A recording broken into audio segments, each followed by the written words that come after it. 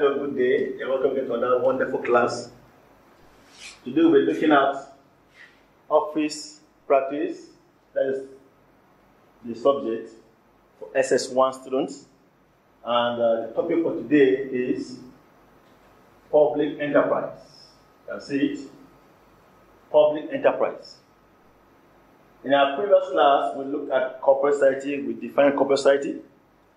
We look at merit and demerit of corporate society, and we also wait further to look at the history of corporate society. And in addition, we look at the types of cooperative society. Today we are looking at a different topic entirely, which is public enterprise. In some books, they call it public corporation. This you have done in your GSS2. And now we are doing it again. So let's look at our learning objectives to define public enterprise. Second one, to discuss the features of public enterprise. And also, to also explore some functions of public enterprise in Nigeria. In Nigeria. Let's look at the first one, public enterprise. These are businesses owned, controlled, managed, and financed by the government. And a typical example of it is NEPA. NEPA. In those days, I would call NEPA. And also I would call the post office. Most and all post offices in Nigeria, remember I'm talking about in Nigeria now, in Nigeria, are owned, managed, and financed by the government. Telecommunication, NITEL. These are what I've done in your GSS2.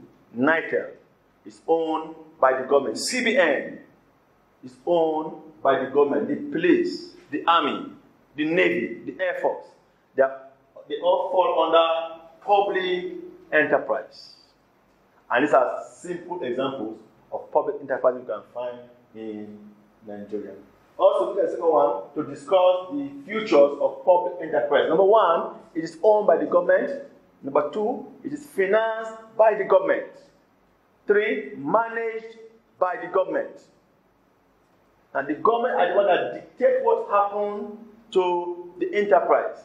Four, they sell their goods in a very reduced price. They are also formed to assist the citizens. They provide essential facilities and services to the citizenry. Let's go further by looking at to explore the functions of it. The function of it that also they provide strategic goods.